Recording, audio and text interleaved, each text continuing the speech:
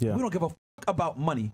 Loyalty is everything. Integrity is everything. Lies. It's not about integrity. You brought a white supremacist on your podcast and he was explaining why he don't like black people or he think black people are stupid. It's not about integrity. It's about lining your pockets. If it was about integrity, you would not bring women onto your podcast and let them promote their OnlyFans. If you're trying to promote mental health, if you're trying to promote male progression, it was never about integrity with you. It's about milking men as much as you can. Warning: Dave's content is not for the weak.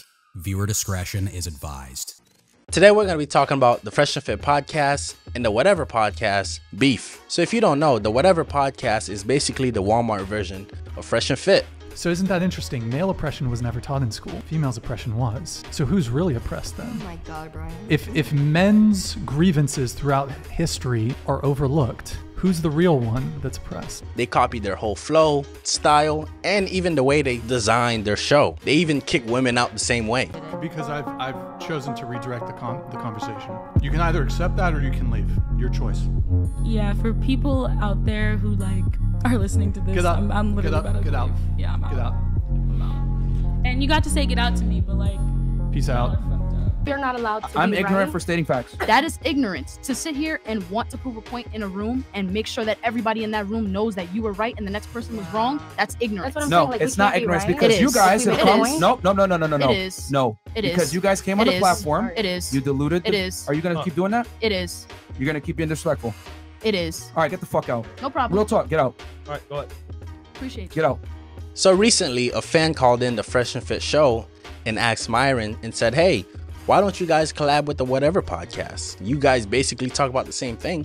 Why not collab and give the fans a big show? Because that would be huge. You guys talk about the same thing. You guys do the same stuff. So come together and give us one of the biggest show of the year. Why haven't you guys collab with them yet? And Myron's response to that was, well, I don't want to collab with them because I feel like they doing it for the money. They don't really care about the men. They only see dollar signs. And we don't associate ourselves with those type of people. And I thought it was pretty interesting. So I'm going to stop rambling. I'm going to show you guys what Myron said. Then I'm going to show you guys what the Whatever podcast says. Since you guys like beef so much, might as well talk about it.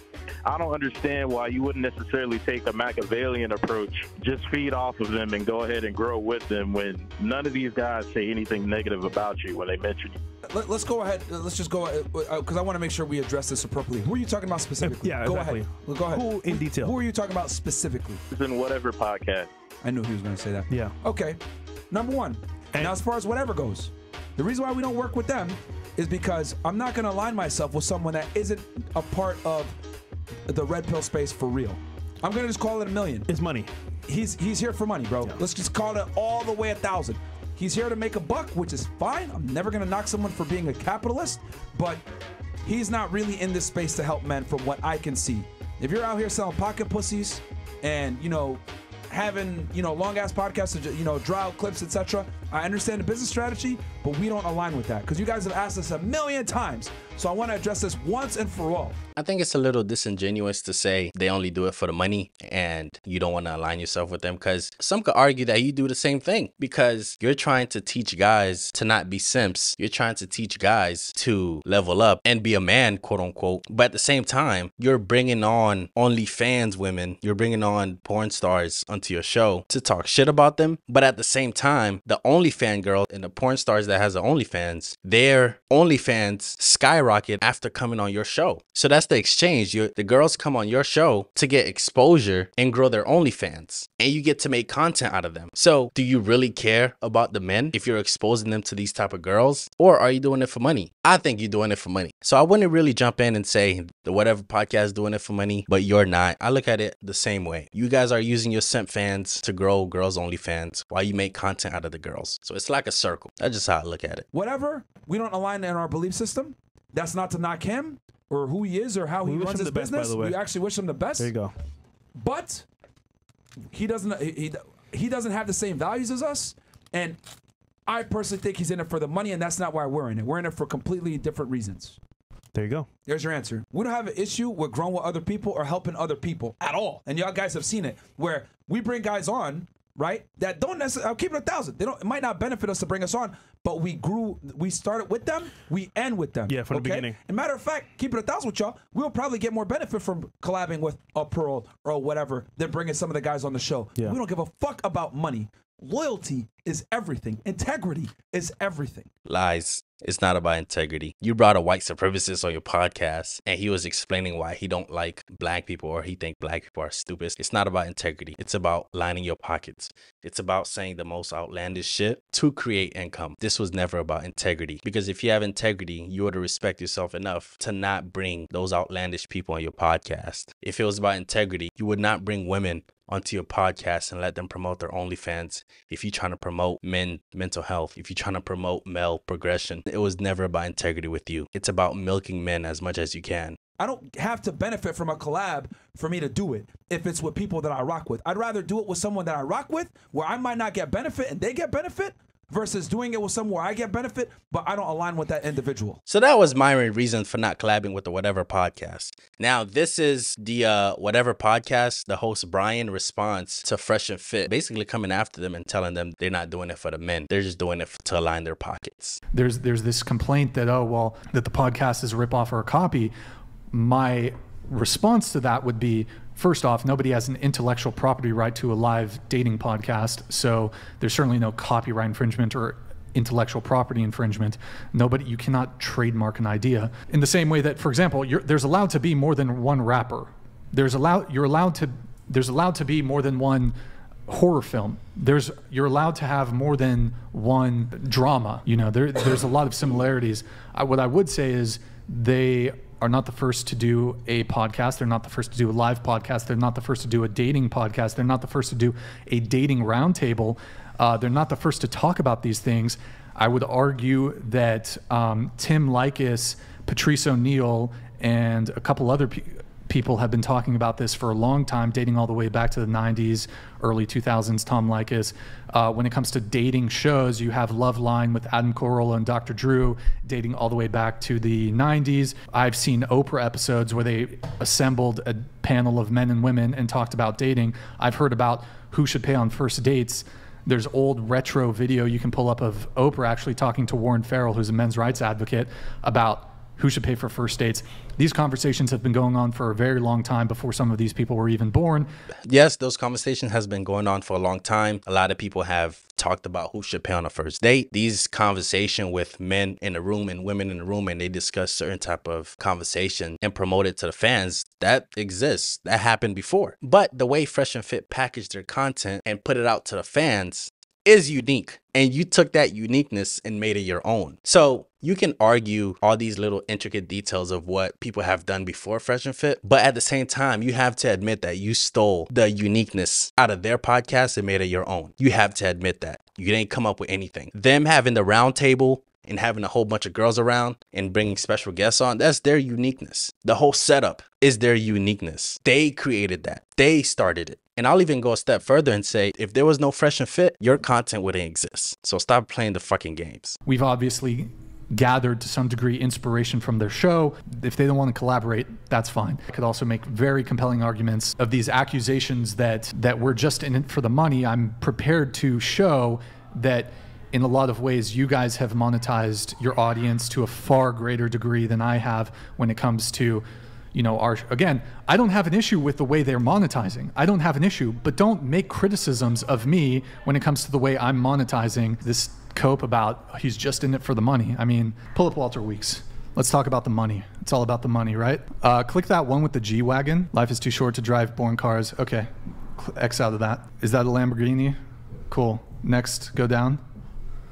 There's another Lamborghini. There's another Lamborghini. So basically, right now, he's showcasing Fresh Prince CEO. I think his name is Walter. But basically, he's showing up his Instagram and showing the lavish style he's living. And I get it, but I don't think you should look at someone's lifestyle and immediately acclimate it into, yeah, you're just using your fans because the way you're living. I don't necessarily believe in that. I honestly believe you can still show off or show off your jewelry, show off your money, and still be able to help people. I don't think that's the proper way to show proof that someone is using their audience. I don't believe in that. Just because God came to the earth with a donkey, that doesn't mean I have to. That doesn't mean Obama have to. That doesn't mean any influencer have to. Like, I can help you and still enjoy the lifestyle that I want to live. So I think Brian right now is being a little disingenuous. There's you on a private jet. Scroll down. That's your 3 cars. God's plan, blessed and highly favored. Okay. My life is a movie. It should be on film. Flexing with 100K. That shit sounds silly. 2 Lambos at the same time. That shit sound litty. Now, bear in mind, when Myron was saying that I'm in it for the money, Fresh was shaking his head like in disapproval that I'm just in it for the money. I don't know, your lifestyle is rather superficial, but pull it back up. Money can't buy you happiness, but it can buy you Lamborghini. I think that's the extent of what I need to show. You didn't show anything. You just showed that a man is living a proper lifestyle. Now, I'm not trying to defend Fresh and Fit, but you didn't prove that they are using their audience. All you did was show Fresh's Instagram and that he live a lavish lifestyle. You didn't showcase anything. What did you show? They blamed you of doing this for the money. And in your response, you went on their Instagram and showcased that they're living an expensive lifestyle. Really? That's your response? These people make me sick. These accusations that I'm in it for the money. Meanwhile, you are sitting across from someone who, at least to me, appears to very much be in it for the money, given the lifestyle that he is trying to sell. He has multiple exotic cars, bling, jewelry, etc. I think you ought to look, Myron, you ought to look internally at the people that you have around you before criticizing me for allegedly being in it just for the money. That's all I'll have to say about that. That was Brian's response. It was pretty much a weak response, if you ask me. But in this video, I'm going to show you how Brian monetized his podcast because he didn't bring that up. So come to find out, Brian charges $9,500 for men to come on his podcast, but the women are free as long as you're pretty. If you're trying to help men, why would you charge them $9,500 to be on your show? But the women are free. These guys make me sick. Now I know Fresh and Fit sell courses like that too. They sell courses like for like $5,000, which is, I think, is a scam also. Like, if you want to help someone, I don't think the price should be the price of a car. If you genuinely want to help someone, I honestly think it should be free, to be honest with you. But all these guys are grifters. What can you expect? Because these guys actually did see, they actually charge men, I would say like men that are actually not high status and shit like that, about $9,500 just to be on the show, while all the other OnlyFans girls and all the models, they basically come in for free. Shit, what the fuck? That basically sells something. Is that true? I'm so serious, because there was a TikTok on a man that actually did look into that, how they're the OnlyFans girls, they actually hit them up, whatever they hit them up, obviously for networking. But as far as the average man, like, I actually did try. I get a text message saying that they do not accept men. And if you do actually want to be on the show or support it, you would have to pay a fine or a fee, I should say, guest fee of at least a minimum of $9,500, while all these other girls basically go on the show. Oh, nigga. So yeah, that's basically the saga of Fresh and Fit and the Whatever podcast. Me, personally, the way I look at it, I think both of those guys are assholes. The Fresh and Fit podcast and the Whatever podcast, I think they're both doing it for money, and they're just pointing fingers out at each other and saying, yeah, you're not doing it for the men, you just want it for the money. I think there's enough blame to go around. Whatever podcast is using their male audience for money, and Fresh and Fit is using their male audience for money. Granted, I think Fresh and Fit does bring some type of value on their podcast for men, but at the same time, I think they mostly doing it for money because of the $5,000 courses they charge and the fact that they bring on OnlyFans women to promote their stuff. And the simp men that sees the OnlyFans girls on their show subscribe to their OnlyFans for like $50 a month or $40 a month. So I think everybody, Whatever podcast and Fresh and Fit, are both using men. So my advice to every man out there is to be careful of the influencers, because most of these motherfuckers are fake as fuck. They don't have a heart. They will take your last $20 out of your bank account if you let them. It's all about money. It's not about you. They don't give a fuck about you. They're gonna fuck about your bills. They don't give a fuck about your problems. Because at the end of the day, if they can't monetize off you, they wouldn't be making this type of content. You're a walking dollar sign to them. So yeah, as I said, be careful if you're a man out there. Take all these content with a grain of salt. Don't spend no money on these type of guys because they don't give a fuck about you. That's all I gotta say. Thanks for watching. I'm out. If you like that video, I'm trying to get to 10,000 subscribers. So like, share, and subscribe and get me there. Thank you.